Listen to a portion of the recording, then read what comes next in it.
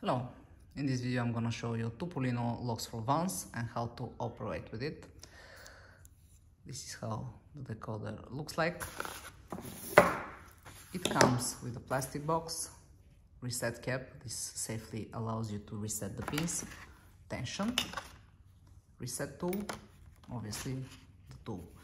Here on the back, with the help of the reset tool, you will open the cap and you will find 8 spare pins in a small plastic bag. Now, why this tool is great is because it has independently sliding pins. It's not foil, so the moment it opens, it keeps the code. You can reuse it if the pins are not resetted. The main thing you should remember is that this button is here for a reason. Whenever you slide it up and down, you can see a small metal thing going through the pins. This is what protects the pins whenever you insert and whenever you extract.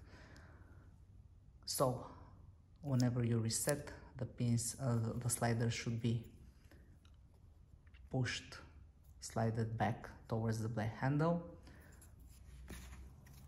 You'll see an arrow here, an arrow here. You simply insert.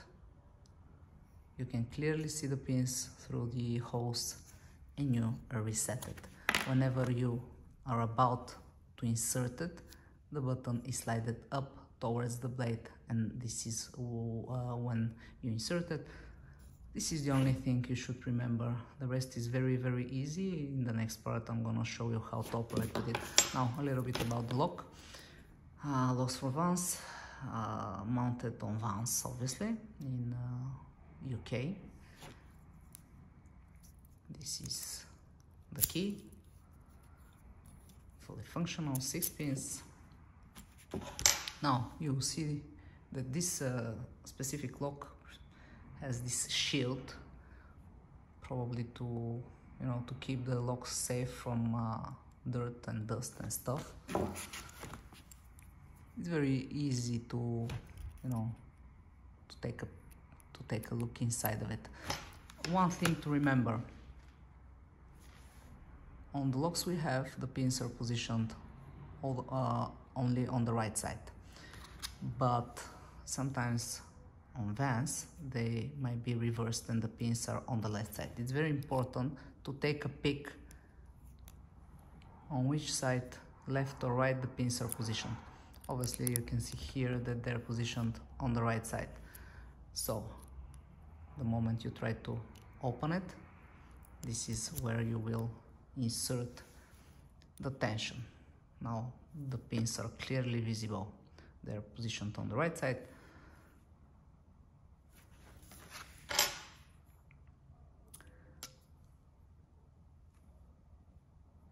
And this is the space for the Topolino tool. In the next part of the video I'm gonna of course show you how to operate with it. Topolino locks for vans. Okay, so it's opening time. Topolino locks for vans. This is the demo lock I'm going to be showing. Let's reset. Again, I repeat, you slide the button towards the black handle. Arrow here, you insert it. You're able to see through the holes the pins. With the help of the reset tool, you push them down to the maximum.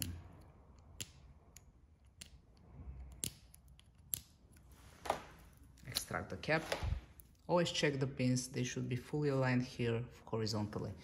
Now, as I have already advised you, some of the locks can be positioned, the pins can be positioned on the left, on the right, so it's very important for you to take a look at the inside of the lock, so you know on which side to position first the tension, then the Topolino. Now this has a shield, so I must somehow find a way to insert it. I simply go from here and I start to turn it until I find its place. I don't know if you're able to see it from here, but the pins are clearly positioned on the right side, and that's enough for me to know. My tool is reset. I will slide the button up. I will insert. I will slide the button back towards the back handle, and I start the procedure. Once up, right, neutral, release. This is where I apply tension, not here, but here. Once up, once down. Up, right, release. Down, right, release. The faster you do it, the faster the Topolino will unlock it.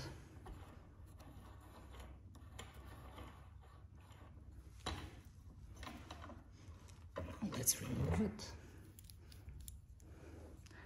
You cannot extract it without breaking it, of course. Into this position, which is the neutral one, you close,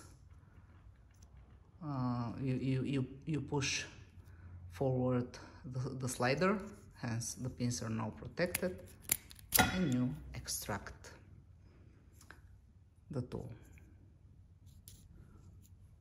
This is the coat. We can of course compare it with the coat of the key. Very clearly visible. It's a perfect match. Now, good thing here, I can extract it back in, and if I'm careful and I do not shake the pins, I should be able to keep my coat from this specific lock.